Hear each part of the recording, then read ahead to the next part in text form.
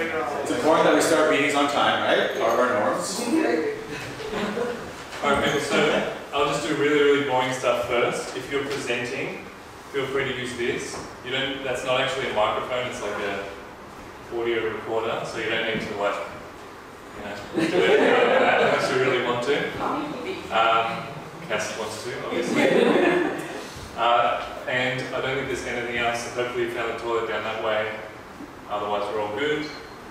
So myself and Josh and Brenna organised this mostly on the internet, and it was easy. Pretty easy, I would say.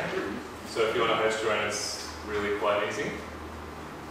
I think it just happened for a weekend, didn't it? It was like Friday, one of us said, we'd like to do one of these, and by Sunday it was pretty much organized. So I guess we're saying that in hopes of maybe if you want to do the next one, we'd be very inclined to help you out. Okay. Alright, rather than me do a bad welcome to country, we're going to watch this, so bear with us. And then we'll start it off. So this is me asking about instructional video and flip learning. Always try to make those separate because you sort of need the skills to make instructional video to do flip learning, which is a pedagogy. So I start with the first one, and very few people get to the second, I feel. Edu Reading is an online academic thing I run. We read an article and we use Flipgrid to share videos. There's a couple of people in here who do that already. And I've just come back from Cambodia, and so Teachers Across Borders Australia is one of my things. So, I've got 2 minutes. Josh and myself will be sitting here timing just in case anyone goes ludicrously over time, which I'm now quite nervous that I will be doing. So basically, I'm presenting at the National Education Summit on instructional video rather than flip learning. This is something I made up. Today, I'm just going to give you this very simple one, using a phone as a document camera or an external document camera, and ideally you should be able to do it without any new technology or any new purchases. So, this is what I showed to my staff last year. I got a couple of meter rulers and some chairs, and I made my own document camera just to show them that it's less about having fancy technology, which I tend to have, but that's kind of, it's more the thought process rather than the things that I bought that sort of give me a skill set. So my iPhone or my Surface Pro, and I did this for about 1.5 years to make videos, and then eventually I sort of thought this is a bit ridiculous, and almost cracked a couple of phones and screens. So then I had to upgrade.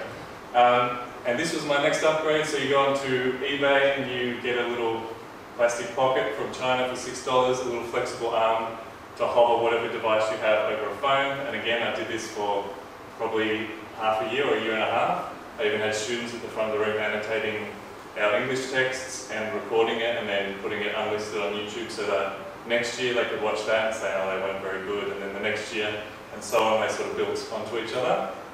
And then finally, if you want to upgrade, you get an iPivo ZV-XR or some fancy name like that for about $250. It's got a light, autofocus, microphone, and all those sort of things. And that's what I use now. So obviously that's not very interesting. Second option is just download this program and set it up, and then you can record anything that you do on the screen of your computer. And so you can basically show students tutorials in 10 to 20 seconds. I've taught Year 8 kids how to use this, and they've made their own, and so it's very low bar, kind of to entry type stuff.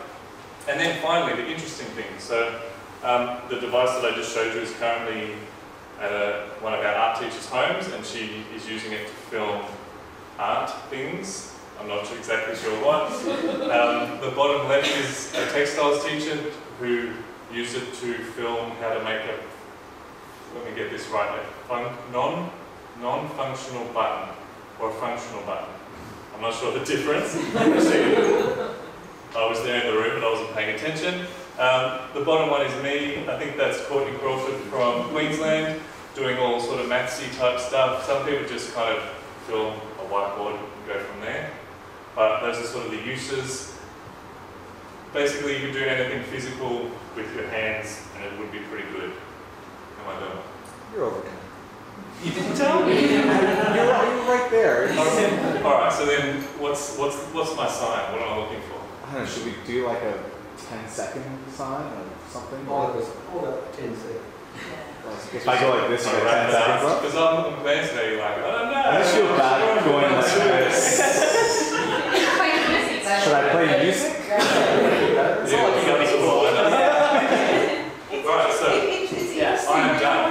How long did I go for? Are we counting that whole conversation we just had? Well, actually, that's the thing. So, if you want to stretch it, introduce yourself for a very long time and kind of say, here's everything about me. You could talk for 10 minutes on this, and then we'll start the time when you start. I actually did that for you. Good. I left the about me out of the time. You still went about a minute. Alright, Josh, you're in. What's the name of the program again?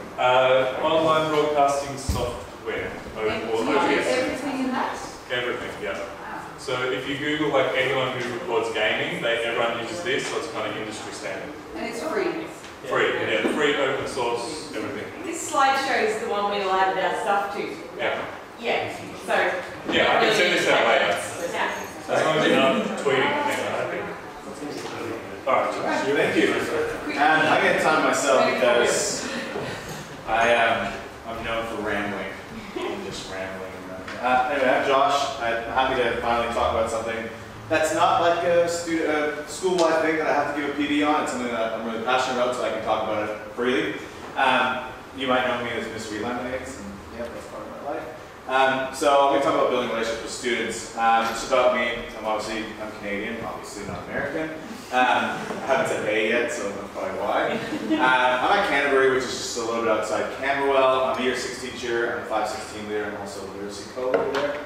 My passions are building these positive two-way relationships, really big, gigantic inquiries, and I'm really into engaging lessons. I get a lot of autonomy from my principal. Basically lets me do whatever I want, which is really great for me.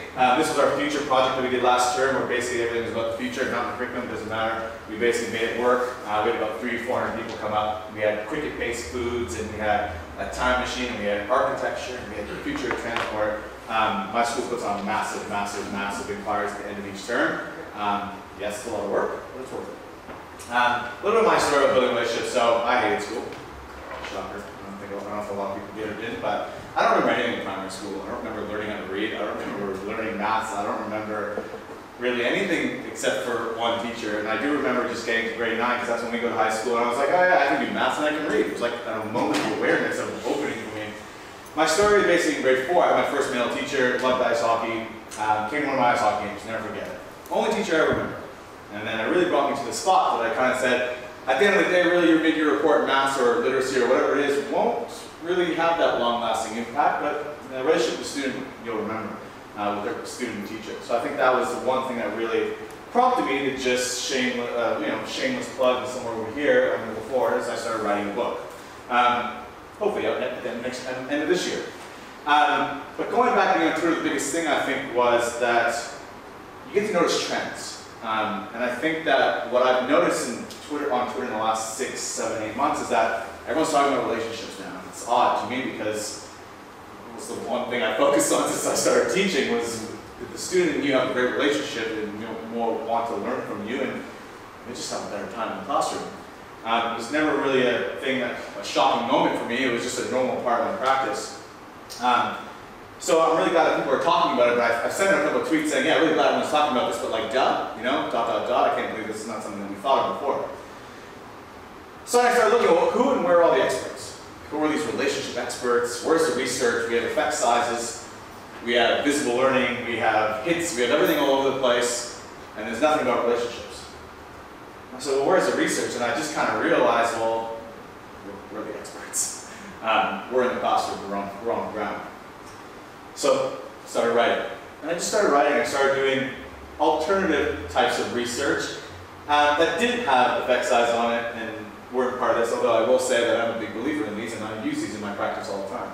We're talking about a different thing right now. I started writing some considerations. I said, well, what do I consider in my classroom? Kind of like a pre-assessment. Just relax, don't worry, it's okay. What do you actively do in your classroom to build these relationships? What values do you believe in? How do you model these values every day? What do you know about your students, and what do they know about you? That's that two-way relationship. My kids know about my wife, they know about where I go, they don't have my Facebook, and they don't have my personal Instagram, but they know a lot about me. they can start a conversation with me. And by the way, I'm a year 6 teacher, so they're little kids. It's great. You know? How would your students describe you? And is it accurate to how you want to be described? I always do all these end of the year surveys and ask them these questions. How would you describe Mr. B? It's a really curious and sometimes not the answer you probably want, but a really great reflection. How have you incorporated student voice and agency in your classroom? So my school that I talked to you about, we literally asked them, what do you want to learn? We make it happen. That's our job. Do your students exhibit a growth mindset? We'll talk not so much about that. I can't pack everything in here now, but this is such stuff that I really value. So I'm going to tell you some strategies to get started. I have some research that I've done myself. And the first thing is, I'm the guy in the class in the school that just smiles, says hi to everyone, you know, giving high fives, asking everyone out what they're eating for lunch, etc., etc., etc. If I showed you a video of my walk from my class to the staff room, it's just constant, hi friend, hello, hello, hello, and it's just very constant. And it sounds like a really weird little thing, but I've opened a door to a relationship where I'm removing a stigma of what does this adult want from me. Instead of approaching a student and demanding something or assessment or some sort of answer to a question they might not know, you're just literally saying hi. This interaction anxiety is a common thing with kids nowadays. Is they look at you and they're like, what does he want? Oh, I'm just saying hi, bye, and see you later. That's it. Okay, interesting. They also don't know my name sometimes, so they just call me Mr. Friend, because I'm really walking around going, hi friend, to everyone. And they go, that's the guy who just says friend to everyone. I'm not your friend. I'm like, you just hurt my feelings, but it's okay. We'll get through it. But the biggest thing is you begin a relationship outside the classroom. So kids come to me all the time and say, this should be want to be in your class. I'm like, how do you know that? You're the meanest teacher ever. Like, no, it's not true. All because I just say hi to them. Like, very, very simple thing. I decided to hunt down like different types of research. So I found this TEDx from Ron Gutman, I think his name is The Power of Smiling. And he says, from his research, that it's almost impossible to frown when someone's smiling at you. And I do it with my kids all the time. They're like, yeah, right, Mr. Green. I just look at them and go. And then they eventually just start laughing. It's funny. About 1/3 of us smile more than 20 times a day, and approximately 14% of us smile less than 5 times a day, which is stark comparison to kids who smile up to 400 times a day. Imagine the identification that they're trying to meet with you. If you don't smile, that's the one thing they do a lot of. What are they going to think? That's the mean teacher. We don't want him or her. So this TEDx is just great for facial expression. You realize it's the most easily and commonly known facial expression that we can recognize. Same with kids. They know when you're sad, or happy, or having a good day, or having a bad day. So the research I basically started going was leading down signs, and I have lots of it obviously, but and I only have 1 minute to tell you about it. So another simple strategy that you could probably start doing, and I really implore you to really go out there and just literally say hi to them and walk away. You've opened a door. Interaction anxiety. Never skip an opportunity to build trust with a kid. If you notice when they're down, you notice when something's wrong, take the time. To me, what's one recess speaking to a child to solve a problem that they're obviously having over a course of a relationship over years? To me, it's minuscule. It's so little that I have to give about 15 minutes to talk to a kid just to solve something and build that trust, especially kids in my class currently this year. The second I see an opportunity to do it, I'm jumping on it. I want to help them. I want them to show my value. I want them to see that I am here to help you. All right? Last thing, find something unique. Now, I told you I say hello friend a lot. I have this story of hello Fred. I have a child who is in year 4 and I'm in year 6, knowing that he might be in my class one day. He has some behavioral issues. I want to get to know him really before any of that might happen.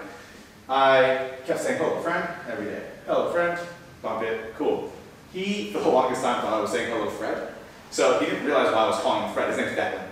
So he started coming up to me and going, I'm Declan. I'm like, yeah, I realize that. Like, I know you. His sister's in my class. And I go, did you think I was calling you Fred? He goes, yeah. And I go, just a funny story we had. So every day since that day, we walk down and I say, hello, Fred. He says, hello, Fred. And then other teachers who don't really know that we have this relationship go, you know his name's Declan, right? I'm like, it's all good. But just a funny thing that we have that's very unique goes a really long way. I'd love to hear your stories, and I'm just 30 seconds over. I'd love to hear your stories. If you have one, I'd love to read them. #HelloFriend, have a tweet at me. Love to hear about them.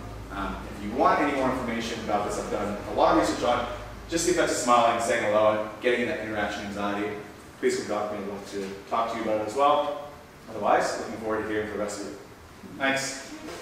Okay, my name is Bernadette Mercieca, and I wanted to tell you a little about TeachMeet, because could you just put your hand over if this is the first TeachMeet you've ever been to? Yeah, I had a feeling about that. Yeah, so I've been in TeachMeet since, on and off, since 2011, so I wanted to tell you a bit of the story of TeachMeet. So TeachMeet first began right over in Edinburgh in 2006, and it was held in a pub. And a guy called Ewan McIntosh, he's been out to Australia once or twice. I've briefly met him.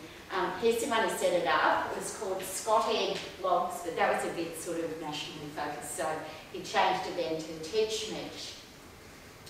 So it began in Australia in 2011. I think probably New South Wales they've started.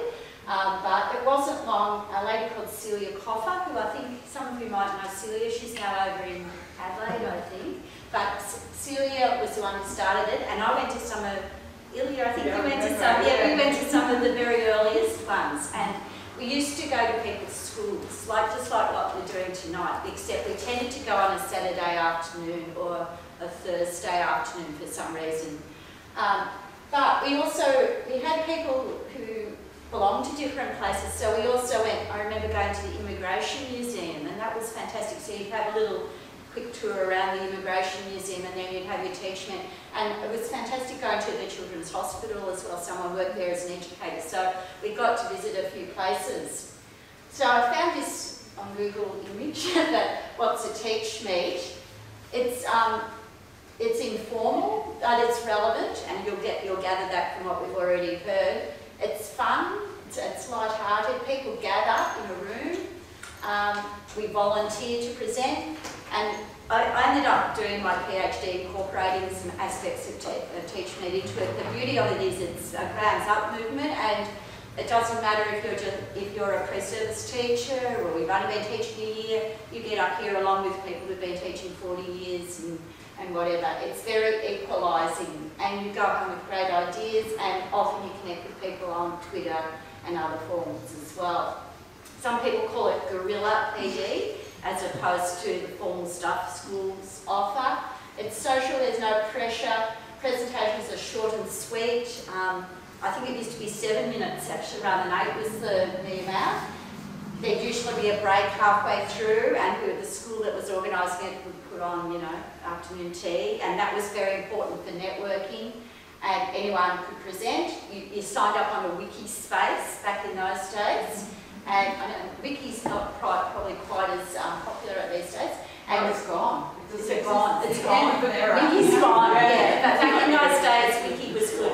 And it was beautiful in the sense you could see, oh, there's not many people presenting, I probably should present. So that was the advantage of it. You could see cumulatively how people signed up, and you signed up if you were coming as well. Now, when I did some of my research, some of you might follow on Twitter Matt Esterman, he's up in New South Wales, and he and Cameron Patterson, so they say the raw effective power is TeachMeet's real impact on the people who are involved in this. Organic professional learning, I like some of those phrases. This was from a blog, loved TeachMeet. I go to conferences, seminars, lectures, I listen to podcasts, do professional reading, I sit in meetings, I listen to discussion panels. But where I really get the chance to test ideas, converse and compare is TeachMeet. So I thought that was very interesting. And then this is AITSL. They even like TeachMeet.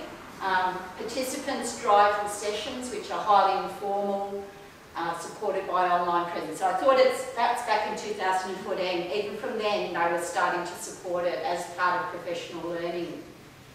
So in my research, I spoke to people right throughout Australia through Skype. We did Skype interviews, and this was someone in Western Australia where TeachMeet's quite big in Perth and around those parts of Western Australia. And this lady described herself, this isn't her, but as a magpie teacher, always going to TeachMeet, pick up an idea, take it back to her school. I I didn't intend to initially, but I ended up with a New Zealand participant from Auckland, and he'd really gone a long way with TeachMeet. His whole career had progressed because of what he'd been involved in with TeachMeet. Relevant professional learning, you're taking the ideas, you can read some of that. Some TeachMeets are very subject specific, so you know sometimes it's a history one that you might go to for 1 week. But what some people like to, these are casual teachers often, because my research focused mainly on early career teachers, and a lot of them were casual teachers who didn't get any PD in their own schools. And I've been doing, as an older person, doing the CRT, and I know that they feel like you're on the periphery of a school. You don't get invited to the PD, but this was PD they could come to and contribute to and count as part of their hours as well. Then some of these young first-year teachers, they went to a TeachMeet and went back to their school, picked up an idea, went back to their school, and they were the heroes. Where did these guys get these ideas from? They're only first-year out teachers, you know, like it was very empowering for them. Just, how am I going for time? 2 minutes. 2 minutes, yeah. So, I don't know whether you've heard of Wenger, but he talks of a landscape of practice, and I thought of TeachMeet as part of a landscape of practice. Where you have your school, but you have other things beyond your school where you learn. And the people then, like those young teachers in Perth who went to one community and took the ideas back to another community, that's what Wenger would call a broker, taking the learning from one place to another. And in terms of self-efficacy, professional identity, social connection, they were all really strong features that emerged out of being a broker. TeachMeet's also worldwide. I've got a friend, Nags Ammond, I don't know whether you follow her, she's up in Ireland, Belfast I think she is. She's doing a whole PhD on TeachMeet. So we keep in touch a bit. Hong Kong, Cambridge, America, Glasgow, networks. Library teachers get together, science teachers, all different ones. Now, that is a little video from Matt for 2 minutes. 20 minutes, not 2 minutes, 20 seconds or something, but I don't know whether it'll work on this, maybe not, it might. Matt's up in New South Wales, TeachMeet. He will like to know that he's here then in spirit. Hi, my style of TeachMeets is, well, there are 3 reasons really. 1, you can pick up some ideas that you can take straight into the classroom the next day. 2, you can meet some great people who form part of your professional learning network. And 3, you get a little bit of inspiration, so it sort of just pushes you towards the end of term. So there are 3 really good reasons why you should join a TeachMeet, why you should present at a TeachMeet, and someday maybe why you should host one. Yes, so that's Matt, and that's the end of me as well. Okay. Hi, my name's Rebecca. Beck, please. The only person that calls me Rebecca is my mum, and when I'm in trouble. I met Stephen at ResCon last year because I flipped my Year 12 biology classroom, and what I'm going to talk to you about today sort of came out about from flipping my classroom, and retrieval practice is my current little thing that I'm on about. I'm the head of science, 10 to 12 at Caulfield Grammar. I teach VCE biology and science, and I'm going to talk to you today about structure strips. Okay, so I flipped my classroom. I decided to go whole hog, Year 12 biology, and flip every lesson. And so students watch screencasts at home, they take notes. However, I have to check, have they watched it? Have they understood it? And so first incantation was just a brain dump. They came in, they had a couple of minutes just to write down what they could remember. Now I know that that's a brain dump and that's retrieval practice, and so that was legitimate. However, I wanted to find out a way in which did they have what I needed in their notes. And so I went on Twitter and I came across this thing called structure strips, and they're initially used to break down like a 6-mark or a 10-mark question, and so that you break down the stages for a student to answer the question or for an essay. And so I thought, oh, I can use this and I can ask specific questions about the screencast so that I know that they have definitely got the key ideas of that screencast in their notes. They're only allowed to use their notes to answer these questions. So they come in and they are super well trained. They come in, they grab their structure strip book. First 10 minutes of the class is answering the questions. And they go through and they answer the questions. I then collect them up. We then have a concept review. We then do activities, and that's how my class goes for 55 minutes. Then at the end, I then go through the structure strip books. I know what I'm looking for, so it's very quick to mark, but I can see what students have understood, what they've misunderstood, any misconceptions, and then that afternoon I put together a blog post based on what they weren't able to do in the structure strip questions that came up in class. And so that was the initial reason that I did it. And then at the end of last year when I did it for the first time, my Year 12s went, oh my God, we've got a summary of the entire course in one book, done and dusted. I went, oh, I hadn't figured that. That was not my intention. So I know it's successful because when students miss a class, they ask, can they take their structure strip book home to complete the structure strip that they missed. So it checks their notes to ensure that key ideas are included. I use it for formative assessment, summary of the entire course. As you can see up here, they also have to rate what they feel that their level of understanding is coming into the class. So there's a metacognitive aspect to it. Other uses that you could do is to break down an essay. You could break down a paragraph. You could break down your 6-mark, your 10-mark questions that enable the students to see what the steps are involved in order for them to be able to complete a question. And that's my thing. Thank you. Thanks. I just wanted to also say thank you to Stephen. Very excited to meet him for the first time and other people that I haven't met. And Twitter has given me so much. So I'm really happy to be here and see all these people now in real life. So I hope I'm going for 5 minutes. I'll see. I haven't actually timed it, sorry. Ilja is my name. Dutch-Australian. I work at Wesley College. I'm the Teacher Development Coordinator, and it's an MYP DP school. I'm really interested in professional development and teacher learning, things like that. So I love TeachMeets. I have been going for a while, and I'm just really happy that they're being organised again. Because, Bernice, would you say that there's been a bit of a lull for a while? There was a bit of a dip? A bit of a dip. Yeah. So maybe we can all just, get back into it. Great. So my topic is the art of digital annotation, and it's basically just another way of getting creative with apps and things like that. But I use it in class and I use it for myself. So I'm very much a scribbler. I love it most when I can write in books. I just love I find it really hard to read anything without a pen. If I read, I want to write something.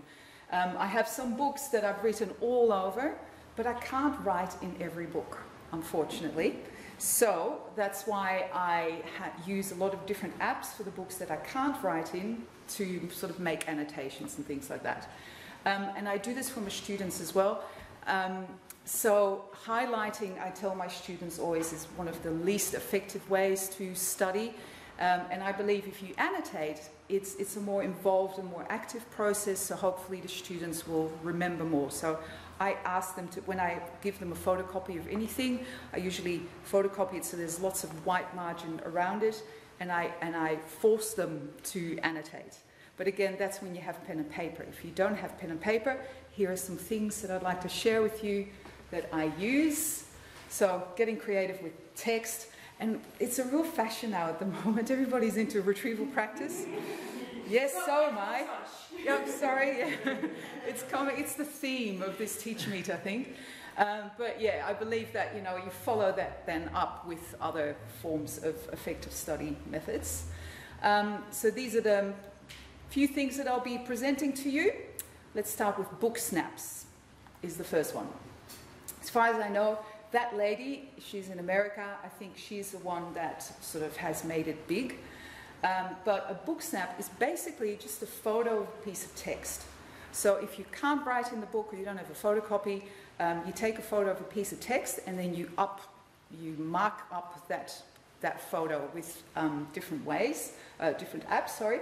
So always add a summary, and it can be really, you can really go over the top. It's almost like a form of digital scrapbooking. It's however far you want to take it.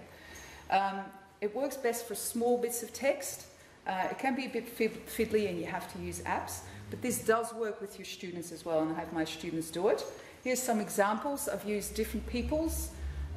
There's one I made. So basically, photo, and then you do things with that photo. These are the apps that I use.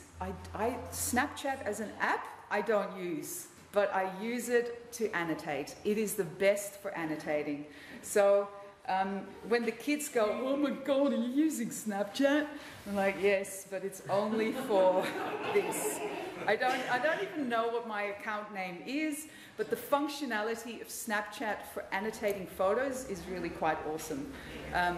So do try, seriously, you can do so many fun things with Snapchat. So have a video. Stephen, you're going to make this available to everybody. There's a video, and also just play around with it. So it's the easiest way. Start off simple, because basically you take a photo of what you're reading, and then in Snapchat you just circle the bit that you like the best, and that's your Snapchat. But then if you want to take it a step further, you can add Bitmojis, you can add whatever, you know, you can go nuts. Bitmojis depends on you, what type of person you are, but it's fun to set up. And you can use these this is supposed to be me. I don't know. It never looks like you anyway. This is supposed to be me. And then sometimes if students hand in work on the computer, I will give them, particularly year 7. But you know what? Year 12 still loves it as well. So it's a digital sticker. Try it. It's good fun. This one is the other app. So Snapchat is the first one. Pic Collage, you can download that as well, is, I think, the best one. Gives you the most functionality and you can be most creative with. When you get the PowerPoint, have a look at these two. So I'm so bad, I don't know if it's bad, I'm so over the top that when I read, I basically share the whole book in book snaps. And you've seen them, Steve, and sometimes they're a bit like, whoa, Ilja, it's a bit, what else do you do? But yeah, have a look.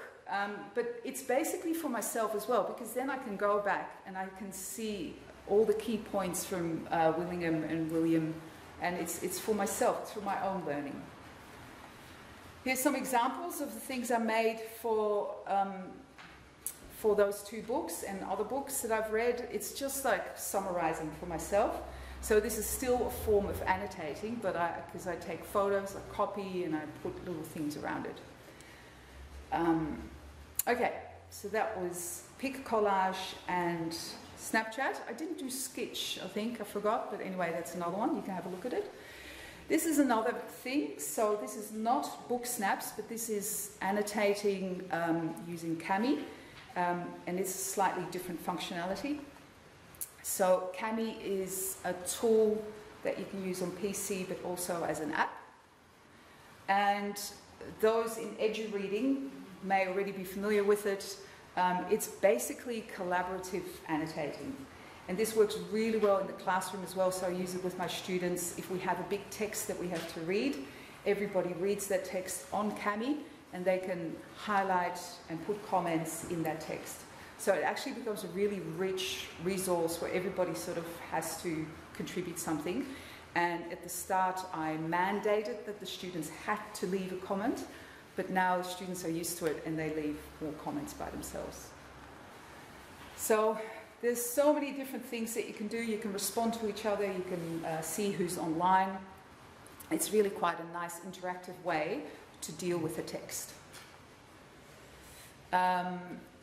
How you use it, if you use Google Drive, it's really easy. You just install it as an add-on and then you just open it in Kami. That's the easiest. If you don't use Google Drive, you can just go to Kami app and just upload your document, and then it will give you a link and you can share that with students. And all you do is share, and if you leave it open, anybody on the internet can access it and add comments. So it's very collaborative.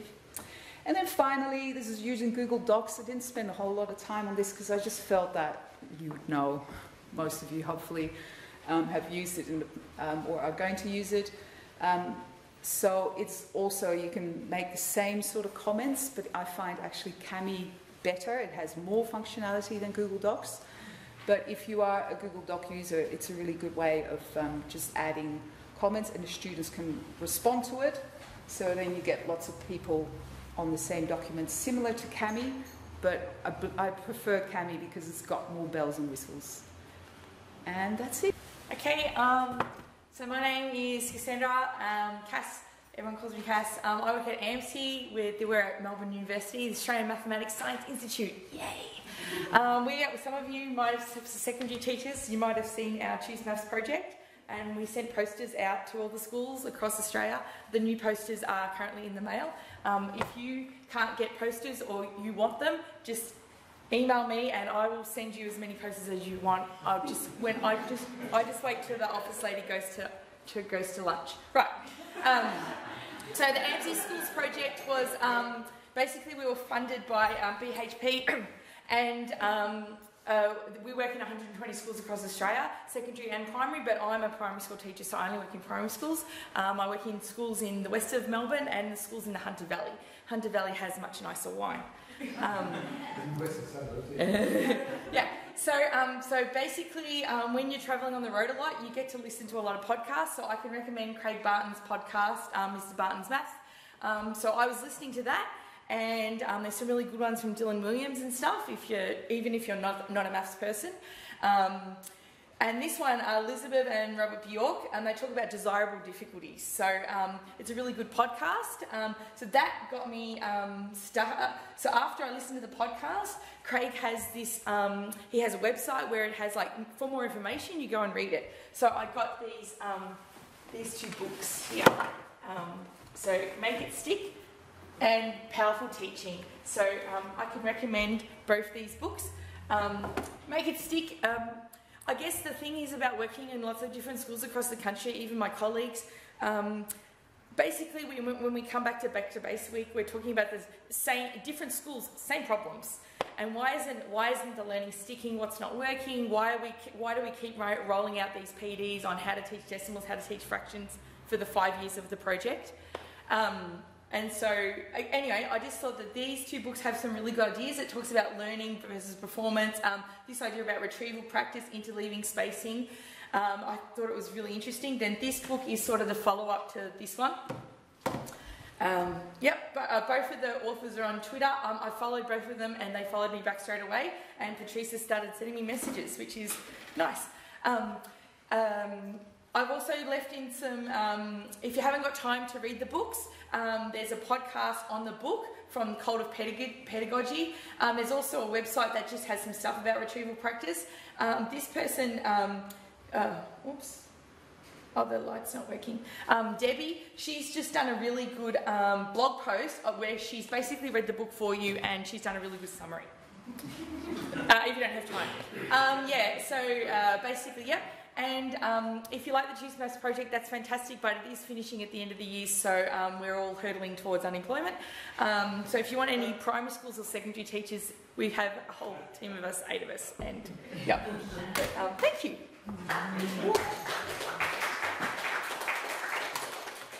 Okay, so I'm just going to talk about number talks, but I also like to do Office 365 stuff, but in my current role, probably not as much doing that as I have previously done.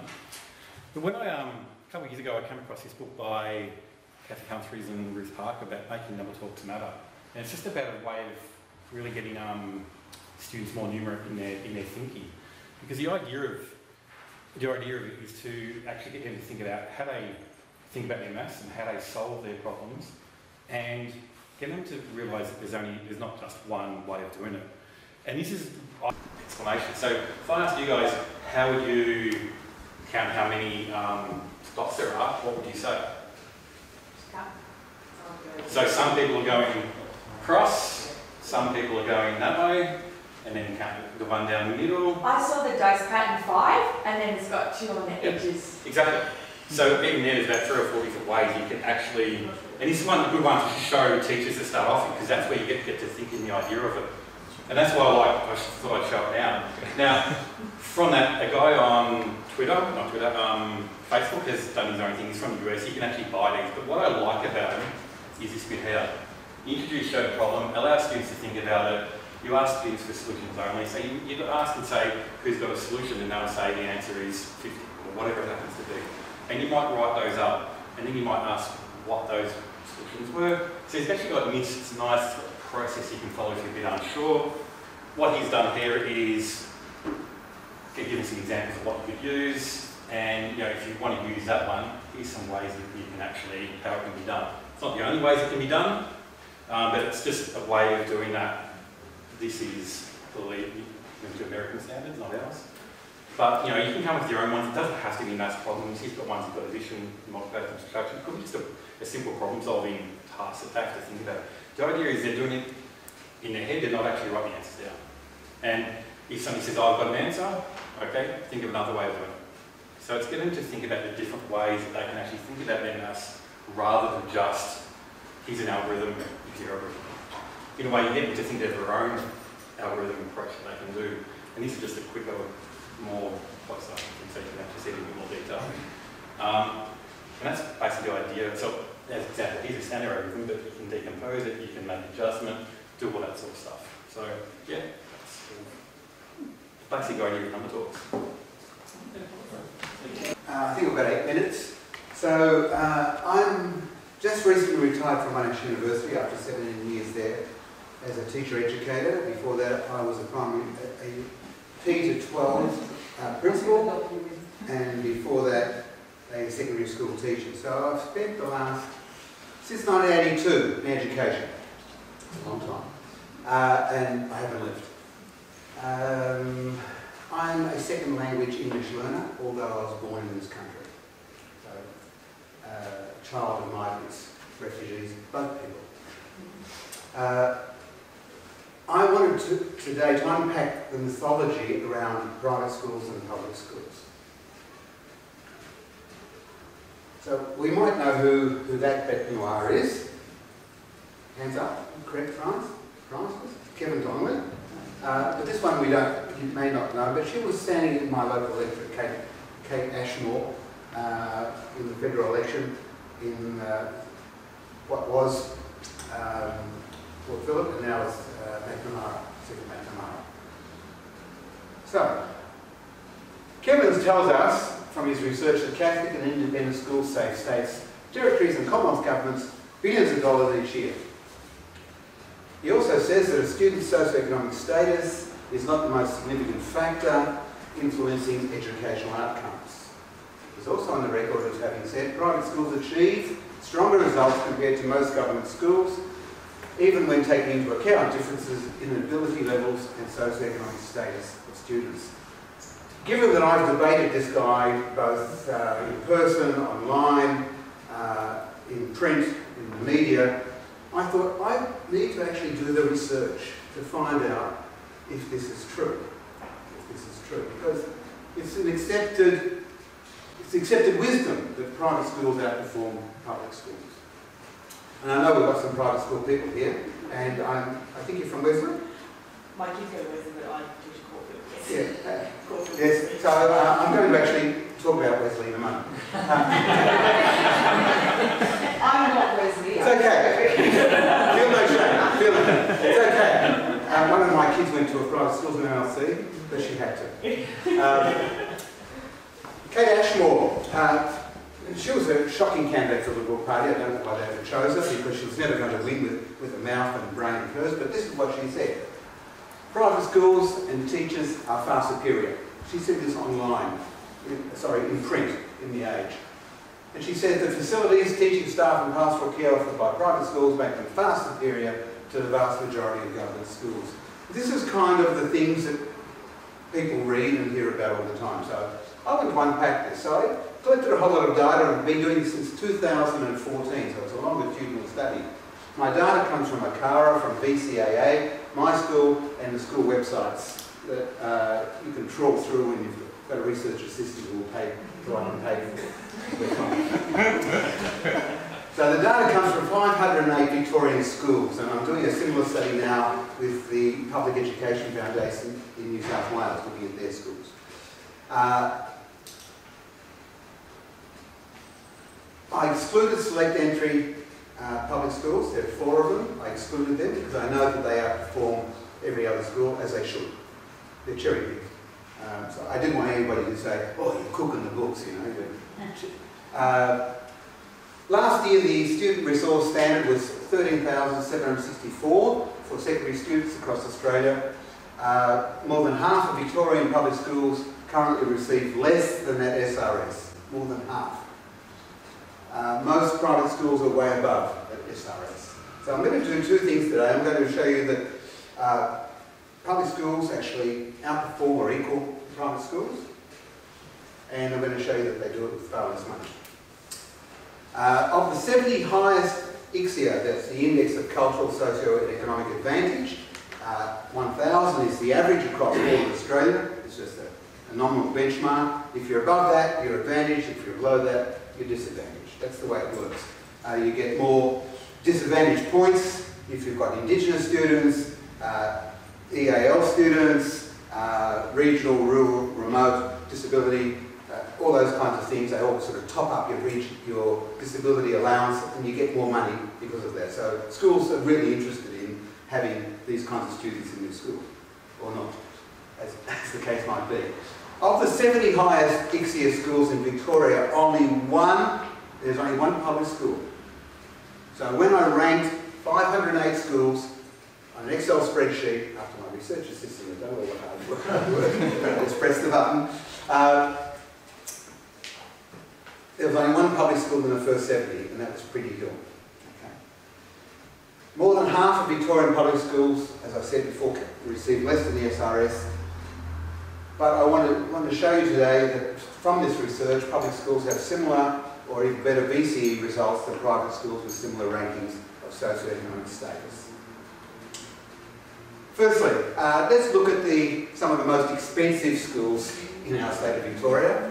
And so that's on the vertical index. Axis is their fee that they charge for year 12, not the average fee. No, I know. This is I think this is probably a year or so old. Okay? And this is not without additional fees. Alright? So this is actually 2017, my 2017 chart. I couldn't be bothered doing it again. No, but that's okay. So, I don't think it's gone down. it goes up at least 5% per annum. Every year. Without fail. And of course we know our wages are stagnating or going backwards for most people. However, what was interesting when I looked at their results for VCE, and some people have challenged me and said, well, you're only looking at VCE, not at IB, and the best students do IB. I don't think that should make any difference to their results. So Wesley, and that's Wesley in Springvale. Oh, no, Glenwaverley, sorry. They came 130th in the state out of 508 schools. That, when I was talking about VCE results here, we're looking at percentage of students over 40 and their median VCE score. Geelong Grammar, 124. And so you can see, working our way down. So even with the most expensive schools, you can't buy a good education that's going to have you confirmed as getting top VCE results. So I prepared, and you can go to this website here where my articles, the research was published in April on the conversation. If you don't read the conversation, you're missing out on a whole lot of good research. Free to subscribe. It's an online daily newspaper that comes out. It's written by academics for the general public. It's called The Conversation because you can have a go at academics. I've extracted just some. I haven't cherry-picked results, but you can see here Princess Hill High School. It's got about the same ICSEA as Wesley College, and that's Wesley College in Wheelers Hill, I think. Glen Waverley, yeah. So median study score 32, similar study score 32, percentage of students over 40%, 13.8 compared to 8.7. And you can read down there. And I stuck in Brunswick, because we're at Brunswick, secondary college, and you can see that their ICSIA is just over the national average. So they're not really advantaged or disadvantaged, but when you compare their results with Emmaus College, which charges $7,000 for fees for year 12, because when you go to the My School website and look at parent contribution, it's the average across the whole cohort. But not me, my research assistant, went to every website and found out what people are paying in year 12, because it can be $6,000 more than year 7 or more. So we can see here that they get total government funding of $10,000, state and federal funding, and Brunswick gets $12,000. So the $2,000 difference in government funding, but of course it's $4,000 difference in total funding per student. And so the results, and this is just a small section of the results. The further down you go, and there's only 13 schools, private schools in Victoria that are below 1,000 in ICSIA. 13. I'll come to that in a minute. I want to point out Mary Warren South Secondary College. It's a P12 school. It's got over almost 2,000 students there. That's become a school of choice now for that area, because their ICSIA is 948. So I think they have 48 different language groups in that school. Went out there to visit. The median study score was 32. That's across all VCE subjects. It was 36 in physics and 31 in English. Incredible results. 10%, almost 11% of their kids last year got VCE study scores over 40%. It's an amazing, amazing result. With very little government funding. Very little government funding. And of course, year 12 fees are $258. And they're not actually fees because they're a parent contribution. You can't force parents to pay if they can't pay. This is a chart of ICSIA from 2017. Yep, just finishing up. ICSIA 2017. State public versus private. The average funding, you can see it's far less. And the average result across all schools, the blue is public, the orange is private, 27.5 compared to 29. Hardly any difference. Hardly any difference. So my conclusion is that spending more money on students actually doesn't actually guarantee you a better result. The equestrian facilities, rowing sheds, etc., they make life much more genteel. I like to use the analogy, I'm in an aeroplane, I'm going long haul to London, I'm in cattle economy class, and there are people in business, and there are some who are paying $10,000 in first class with their own somewhere of the air, etc. We all get there at the same time, just with a different modicum of comfort. The only factors I think that are making a difference are the teachers and the students.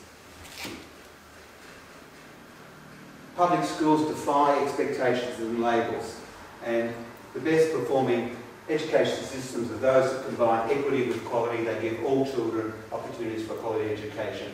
And finally, how much better would public schools be performing with the $24 billion per annum that's given from federal and state funds went to the public schools that needed them? Thank you. Sorry for my overtime.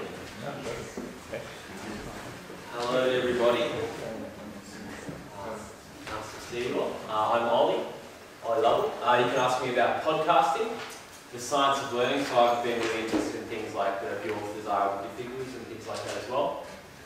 Reading and research, or anything. I run a bit of a blog, do some blogging, do a weekly email and things like that, and I also run a podcast called the Education Research Reading Room. Has anyone heard of the podcast? Yes. Oh, really cool. That's $20, I reckon. Okay, speaking today about the Dylan Wiliam Embedding Formative Assessment PD pack. So a bit of a context to how the senior maths team at my school came to start working with this PD pack. So previously, the work I've been doing with the senior maths team has been a lot about things like cognitive load theory and science of learning, retrieval and spacing effects, which we've heard about today. But I was really keen, I guess I could say, I felt like we all had a solid understanding of this science of learning ideas now, but I was really keen to start doing something where we could try things out in the classroom more actively and also have more of an effective dialogue around that. I was particularly interested in formative assessment because, I don't know, I've been curious for people's thoughts on this, but I was thinking the other day, if you only had, say, an hour to teach someone how to teach, and, you know, Steve does a similar thing when he goes over to Cambodia and only has a few days with teachers to work with them, what could you teach someone in that hour that would give them the tools to actually do a decent job, right? And I was thinking, if you actually gave them a really solid understanding of what formative assessment is, the idea of monitoring what your students are learning and then adapting your practice accordingly, you're essentially giving people a principle from which they can use kind of a first principles of approach to derive instructional strategies that are effective. So I was really excited about formative assessment for that reason. Which I guess we could say explains the mechanism of formative assessment. And then also, I thought there was really a demonstrated impact of the efficacy of formative assessment, and I had Dylan Wiliam on the podcast. He talked in particular about a large randomised controlled trial in the UK run by the EEF using his PD pack, and it was really positive. I was speaking for 8 minutes, so I had a little bit of time to go into the principles behind the program. So I wanted to talk a little bit about the kind of 5 principles, which I've grouped under 3 headings here today, of the program, which is choice and flexibility, small steps, and accountability and support. And I think these are interesting because they're not just tied to this Dylan Wiliam EFA pack, they're actually principles that can underlie any professional development, and hopefully that's relevant to people here who are working in that space. So the first one is choice and flexibility. So I guess the first question here is, has anyone within a school ever been asked to do something that they didn't want to do? Kind of a redundant question, isn't it? In a room full of teachers. Yeah, so the great thing about being asked to do something that you don't want to do is you can try it half-heartedly, and at the end you can say, I tried what you told me to do and it didn't work. Right? So that's the great thing about that. So the idea about embedding choice and flexibility into your PD approach is that it actually helps us to move from I tried that and it didn't work, to hopefully helps teachers be more motivated to be able to say, I tried it, didn't work, but I'm really curious to find out why it didn't work. Okay? So that's the choice and flexibility. I actually went to the teachers in the team and asked them for a few comments about how the program's going for them. So here are some comments in relation to that and in relation to choice and flexibility. Usually I would just let you read this due to the redundancy effect, but we've got some podcast people listening, so I'll read the quotes. I like that there is a choice because not all strategies work equally well in all subjects, so we pick what fits. Skip one, it's good because we're not being told you do this or you do that, there's a choice.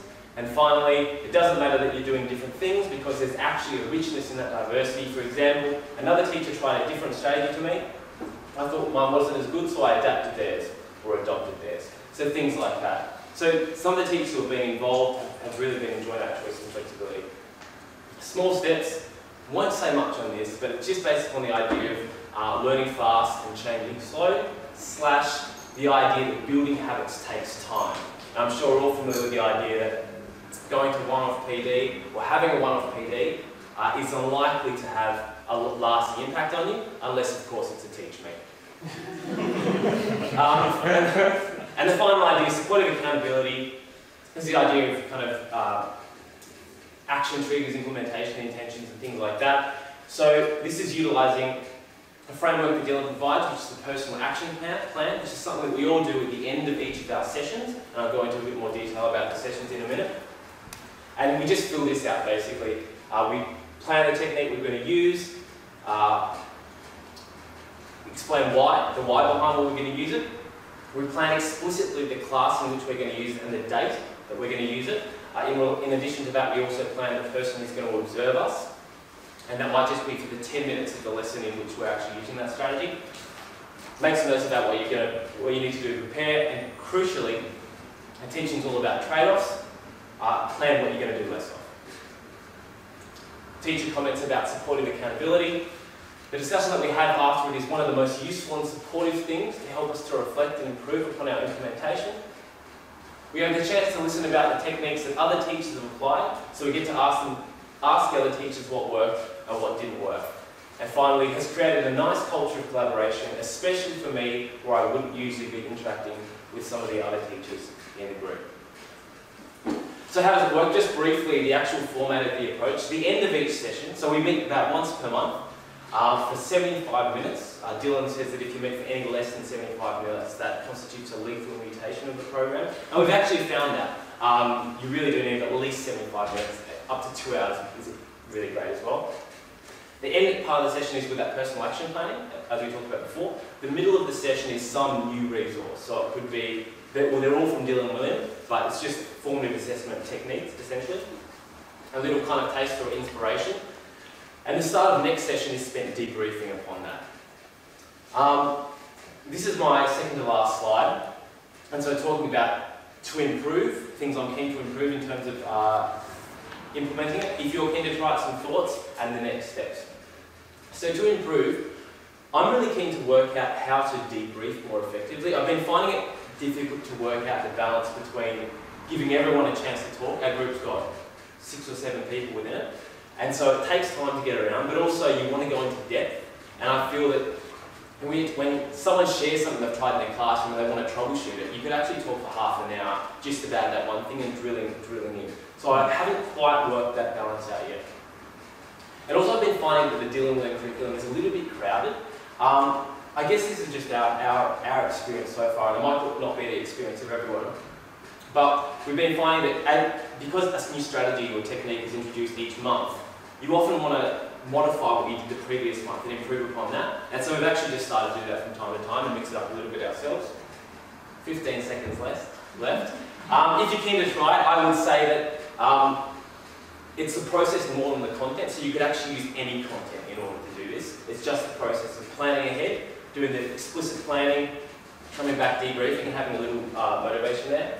And extending from this, I'm really keen to work out how to, well, first of all, I've been finding it's really valuable just the way it's been changing the dialogue, and we've had some of the most rich discussions we've had in our PD sessions that we've had to date. And I've been thinking more about, could we utilise this in the actual classroom with students? Getting students to talk about their learning in the same way that we're talking about our professional development. So to say, I'm going to try this new strategy, preparing for the next SAP, and then getting them to debrief and have a discussion about where they work. So that's just something that's on my mind in terms of extending this idea. And a slide to go us down. This is just the contents of the PD pack, so you can have a think about that. Hi, I'm Chris. I'm from Cool Australia. We're an education not-for-profit, and essentially we're a group of teachers that make free lesson plans for teachers. So if you haven't used us before, there is our website over there. What we do is we partner up with people who have expertise. So we'll partner up with scientists, with documentary makers, and essentially we stop them from making teacher resources themselves because we know that usually that's a bad move. And we say to them, hey, as a group of teachers, we've networked out to teachers who can write it for us. We'll make those resources for you. So essentially we take all their knowledge, we take all their skills, we take all their documentary footage, and we turn them into resources that teachers can use. So all you need to do is jump onto our site, create a free account, and start downloading away. We've got stuff from early learning all the way up to year 10. We don't tackle year 11 and 12 at the moment because we go Australia-wide and that's really hard. But we've got cool stuff up on there, lots of documentary films. If you guys have seen 2040, Damon who did that sugar film, we've got all his official stuff. We're about to tackle the final quarter, the Adam Goods doco, so if you've seen that recently, we'll have some stuff up there in September. We cover all curriculum areas, all of those year levels. Jump in, download free. The cool thing about it is that we know that each of your classrooms is different, so you can download our stuff as Word documents, amend, adapt, change them up, give us some feedback, we'll change them based on what you guys are telling us, but essentially we're not too precious with what we use. Use our stuff, share it, flick it through to friends. We're here to help you out and save you time playing, and that's what we do. Come. Oh yeah. So how do you keep it free? We charge people who want to make it. So all of our partners pay for it to be free for you, essentially. So the money that they'd spend typing away and going, oh, I don't know how to do this, how do I figure this out, how do I get it out to teachers? We just go, we will take your money and that'll keep the lights on at Cool Australia, and because we're a not-for-profit, we only charge to pretty much keep the lights on, pretty much.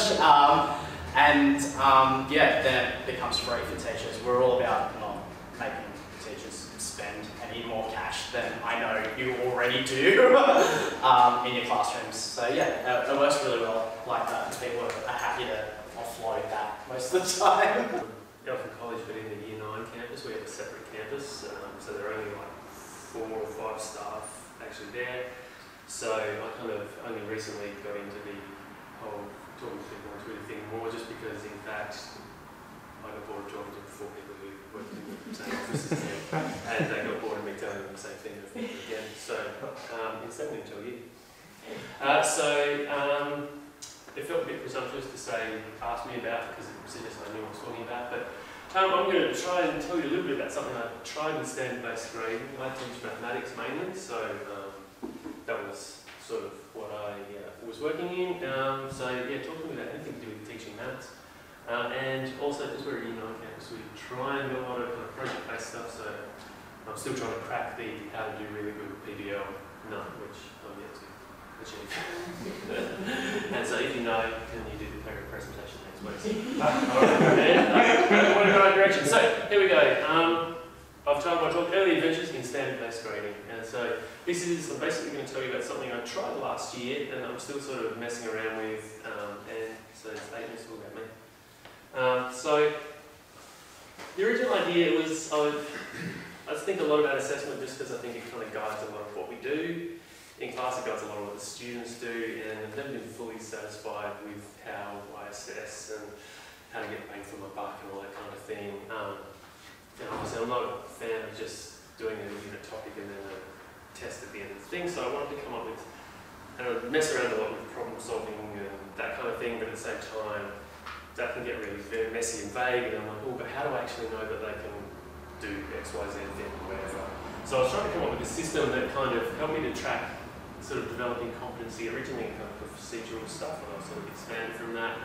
And honours the whole kind of growth mindset thing, so things where students can make lots of mistakes and learn from them instead of like, oh, there's a test, you suck too bad, better next time. So in fact, so students couldn't accept getting a bad grade too, rather than kind of going, oh, I got a bad grade, I'll better like next time. So the onus was on them to improve that. And obviously that kind of accommodates a bunch of kids, because by Year 9, students are spread out by whatever, 7 years or something down the stream. So anyway, that was kind of the idea. And also to try to give more specific feedback than, you got 50% or you were good at the easy questions or something. So I got this idea originally from Dan Meyer, who anyone who's a maths teacher everybody knows. Very, very big, did a very famous TED Talk. And so I kind of came up with this system that I've been playing around with, where I kind of break my subject into my outcomes or standards, set it up as a rubric. And exactly how you do that I'm not going to talk about, because I've tried lots of things, and that's where the secret is, in a sense. It's, it either works or doesn't because of that. But you get a whole pile of outcomes. I'm teaching maths here, so these are all sort of different outcomes that I'm trying to get kids to achieve, and hopefully in language that kind of makes sense to them. There you go, you can perform single step calculations. You can't understand whether you can do that or not.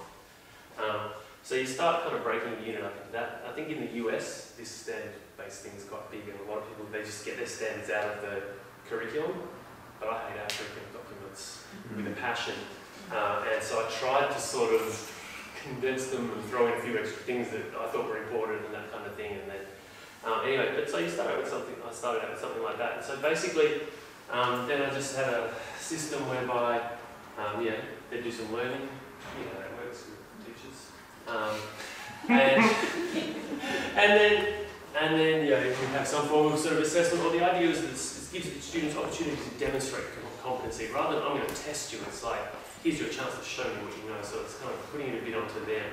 And so I tried a lot of different things with that, but I settled with this fairly simple kind of fortnightly quiz, trying to keep it short, so I can do it regularly because it eats up a lot of time. And my quizzes were sort of, rather than being broken up sort of into this question, the headings of the questions were the skills, so I had them thinking about the skills going on. And so kids wouldn't do the whole quiz. They'd come in and they'd go, I want to show you that I can do simple calculations and scales. I'd give them that particular piece of paper and they'd demonstrate that. So they kind of came in with a goal, that was the idea anyway. And so then they'd do the quiz, 2 questions, 1 question, 3 questions, and then I'd have a look at it, record the progress, and I'll tell you a little bit about that in a second, and then give it back to them, and then they get feedback. They wouldn't get it. It took them a very long time to learn that you don't get a score, so there are no marks. It's not even like the marks secret or hidden, there just aren't marks. You either, so I might tick or cross or ask questions or whatever, but in the end it's like, well, you've demonstrated a certain level of competency at this skill, and that's the outcome. So it's higher, it's sort of, that you're focusing them on the goal rather than on the adding up marks and that kind of thing. Again, that's sort of the idea. So, really this is just a chance for me to show off how I spent a very long time playing with Excel last year, which I did, and programming in VBA is really fun. If you do this every fortnight for a big long time, you get a lot of information and you have to kind of collect it. So I designed my own custom spreadsheet, which was really, well, I wanted to tell you about it because people in my office don't appreciate how cool it is. But I made my own basically customised database, so rather than go through tables and giving information, I can call up the students now and it gives me all of their previous quiz information along here, so I can see sort of how they're tracking and that sort of thing. I've even got my own little comments. If this person, look, they obviously didn't demonstrate competency at this thing, but because I know why they did something, if I look at the thing properly, I can see something upside down, and so gradually I can call up their information and then just enter it in, and it sticks it in my database there, which I think is a pretty cool spreadsheet. And then when I give them back their work, there aren't any grades, it doesn't make sense to do it. And also they get access to basically my statistical spreadsheet. Also pumps out a rubric for them at the end of every cycle, which goes onto my OneDrive that the school provides us with. And they have a link, so they can go and look at their progress to kind of track. And so here, I've messed around with a lot of different ways of actually kind of recording their progress. I started off with just demonstrated or not demonstrated, which kind of works well if you've got really simple things, but then I wasn't too happy with that. So then I put in a kind of a mastered option, and now I've kind of gone to what a lot of people in the US do, where you kind of give them a 1, 2, 3, 4 for sort of different levels of competency, but then it starts to get really tricky because you start to go, is that a 3 competency of this? And as a 4, and I'm thinking of going backwards to simplify it, because of course the beauty of the system is that the kids would look at this stuff and go, I need to do that, and so they need to be able to kind of understand it. In fact, my favourite moment from this system last year was that because I'd run the quizzes fortnightly, but I'd have kids who wanted to come and get ahead, and one time I had over half of the year level doing a voluntary quiz at lunchtime. The campus was like silent, and most of them were in the room doing it. And it wasn't because they'd stuffed up and they needed to fix the problem, but they were just like, it's getting near the end, and so I'd like to tick off a few more skills, and so I had them all in there doing their maths quiz, which I was quite pleased about. So anyway, you can obviously, again, the nice thing also is I can sort that data quite easily. So because it's on skills, I go, these are the kids who don't know how to do X, Y, Z, and so I'll do that from time to time, and then we can have a cool little focus workshop on this kind of thing. It's really easy because I just filter in my spreadsheet, which I quite like. And the last thing I want to tell you about really quickly, actually, I was going to show it to you, but I won't. The problem with this, and again, is that making the record system for this would take me most of my holidays. And so at the end of the year, I decided that what I would do is I would make a spreadsheet that would make the spreadsheet for me. So then, starting here, or each term or each topic, is all I have to do is I start with a list of students. I'll see if the video works. It doesn't work. I start with a list of students and a list of outcomes, and then I press one button. Here we go, let's see if it will work. 45 seconds, and then they'll be done. So I start with a list of students. Whoop! And then I scroll off the screen. Let's go back. So, list of students, and then a list of my outcomes. So there's all my, whatever unit. And you can, I've mentioned do this for anything that where you've got stuff you want to tick off, and then it builds the time thing for you. And you can customize it. This is really why I wanted to talk, was just to show you this. Yes. There you go. It's going to be trigonometry, and then it even saves it off to a separate file for you. Yeah.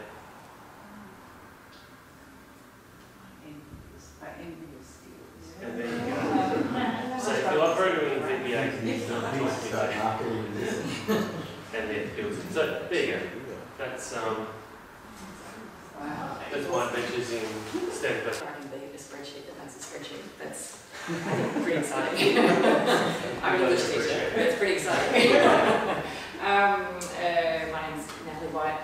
I'm an English teacher, and I mostly spend my time with middle school students for English and EAL at Kolber Grammar at Willers Hill. I love to talk, so 2 minutes is a push. But I also want to talk about how students can talk along the way.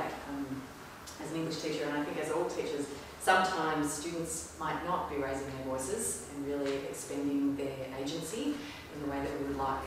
So to try and develop those skills, I think as teachers it's a really important thing. In our current context of Twitter rants and social media echo chambers, it's really important, I think, that we help students develop those critical thinking skills, that ability to actually collaborate with the people around them and to respectfully disagree without just yelling. These are really important skills. So I just want to talk to you a little bit about that today. One of the ways that we can do it, that you're all probably already familiar with, is the idea of really explicit ways that students can be encouraged to raise their voice, literally in the classroom. So most of these on the screen here are things that I have just Googled. These are not tremendously complex things. And there are some references there as well. Teach Thought, they do some great things.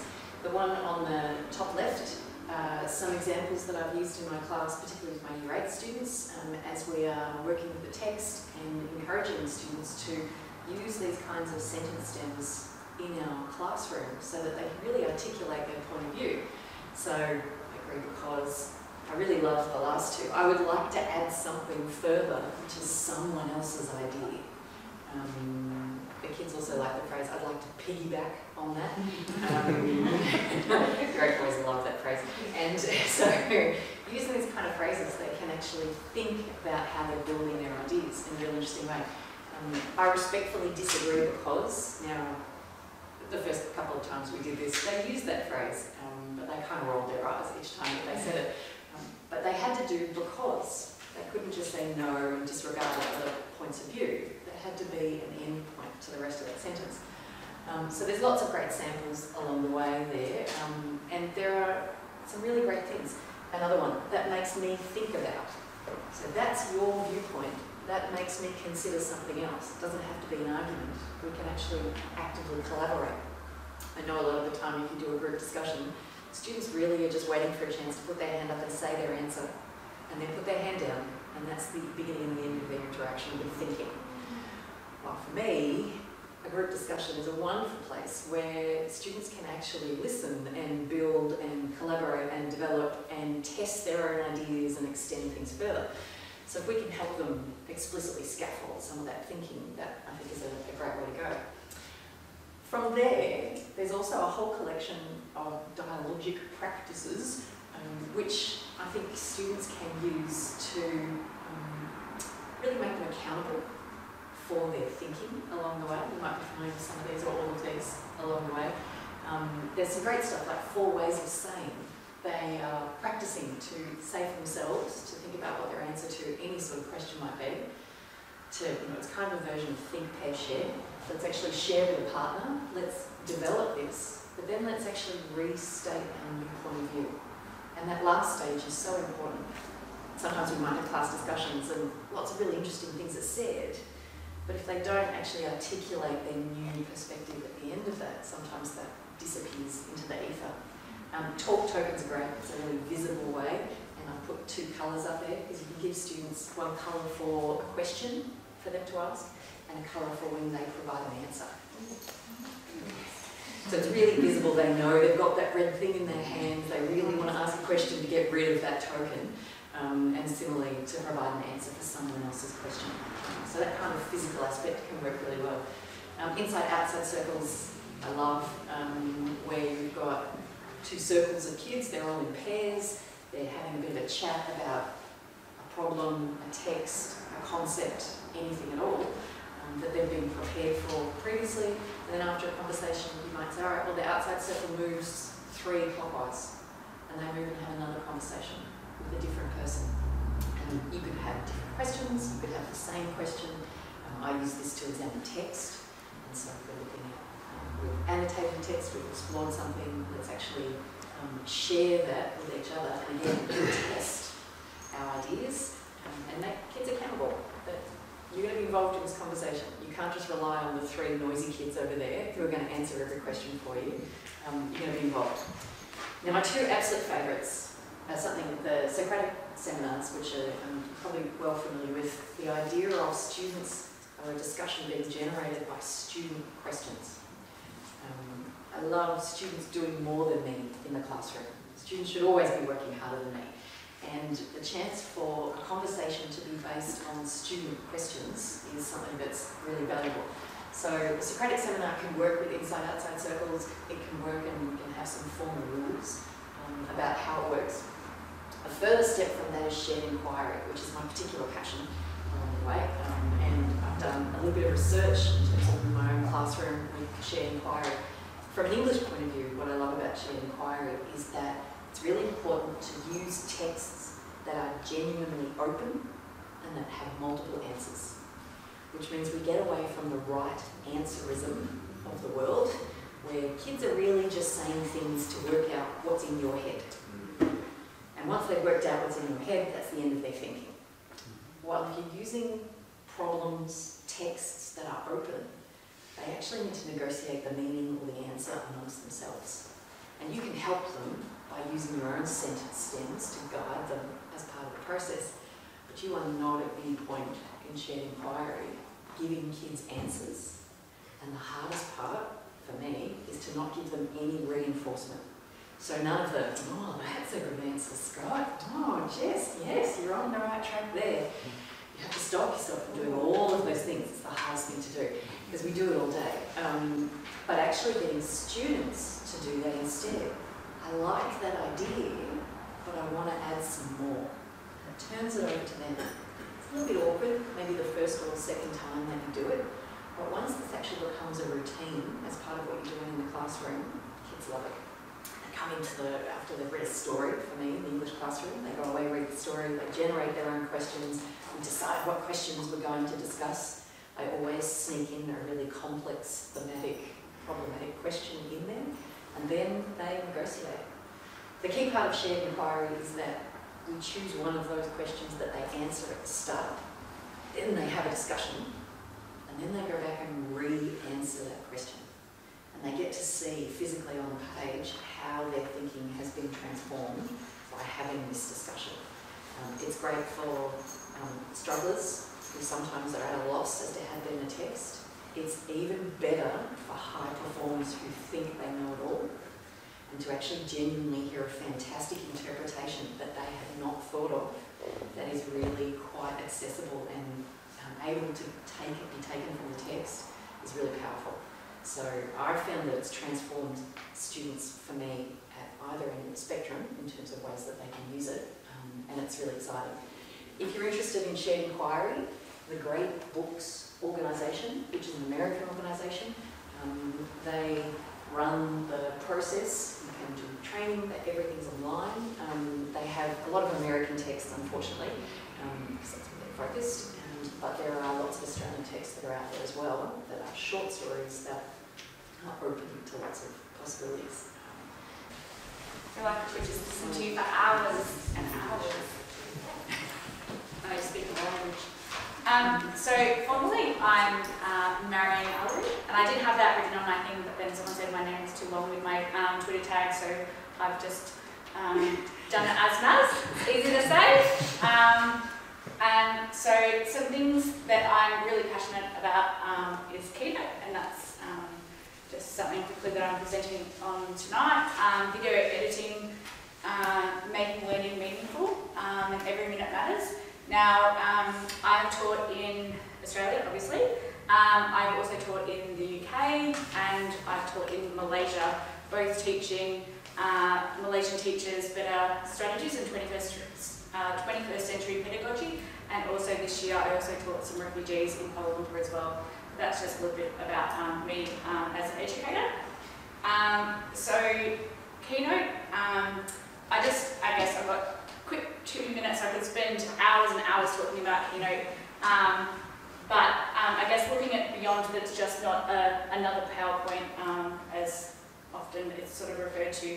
So this learning how to use Keynote was life-changing for me. Learning how to use Twitter and getting connected with all of you was something that was life-changing for me. That changed me as an educator and how I became more efficient in every sense of with Twitter, but also now with Keynote, how I can use different things to make sure that what I'm teaching, I've already sort of rethought things through. So this is a GIF, obviously, that's just automated, and then this is some of the different things that I use Keynote for. So I use it for dictation, spelling tests, green screens, recording my voice over the slides, putting things into groups, sorting my students. There's lots of different things of what I use it for. Again, there's a GIF there. Now, the animation tool that is just using this is just a magic move. So it's actually not individual animations or anything like that. It's actually just prepare what I call like the golden slide, arrange something how you want everyone to see it, and then duplicate the slide, and then you arrange it in a scattered sort of a way, and animate, add a magic move. So you can only do this once. You've got sort of 2 slides there, and then it just sorts the information in that golden slide. So it's often once you show it to the students, initially like, oh my goodness, that's amazing! How did you do that? And it's just like, it's really actually not that hard. It's a really easy tech thing that you can use where you're like, you can do it in so many different things. You can have odd numbers and even numbers, like really basic, and then this equals this equals that, or lots of different things. I've even done it where this week we've been doing fractions and percentages and everything, and the student had like everything hidden behind a shape, and then it just came out of the shape, and they're like, oh, that's really cool. It's just doing everything that you're doing normally, but it's just a really quick tech thing that you can do just to make it fun and engaging. Likewise, you can do it that you've got all the kids in your class on there, and you're like, oh, who are you going to work with this week? And then it will just change in, and then you've organised already that, oh, you're working with this people, you're working with this people.